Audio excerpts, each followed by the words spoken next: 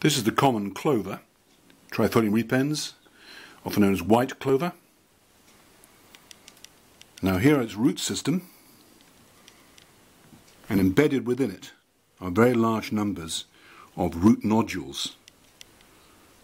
These are small swellings that contain bacteria, and they assist the plant because the plant is unable to fix nitrogen from the air to make nitrates without the assistance of these root nodules and the bacteria within them.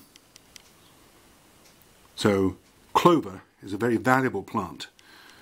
It aids the farmer by adding nitrates to the soil, and these nitrates are essential in the making of proteins, for DNA, for energy carrying substances, and for other purposes. There's a lot of research going into trying to associate these root nodules with plants like wheat, because normally when you find them within legumes, things like beans for instance. These swellings on the roots of the white clover are root nodules. They contain large numbers of bacteria belonging to the Rhizobium group. They're quite remarkable because the plant is accommodating them. They're not harming the plant. In fact, they're providing the plant with nitrogen fixed to form ammonia that is then converted into the various nitrogen compounds that the plant needs to grow successfully. There's a slight pink tinge to these. Now, there's a chemical which you find in human muscle called Myoglobin. This is quite similar. It's called Leghaemoglobin.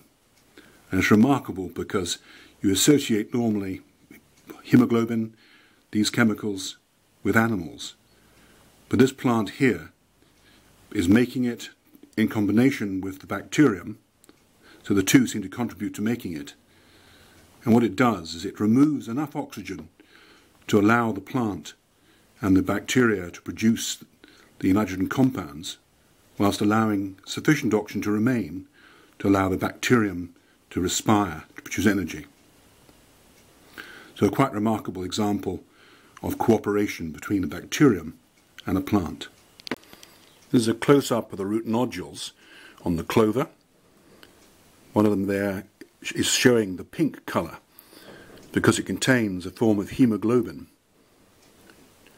It has that to remove excess oxygen, allowing the bacterium to produce the nitrates that are so essential to the clover. Alder trees, using a different sort of bacterium, also can fix nitrogen from the air. Their nodules are much larger. They are still found on the roots, but alders grow in very wet areas next to streams where nutrients are washed away.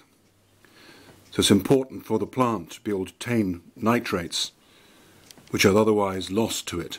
And it does that using the nitrogen fixing bacteria within its root nodules.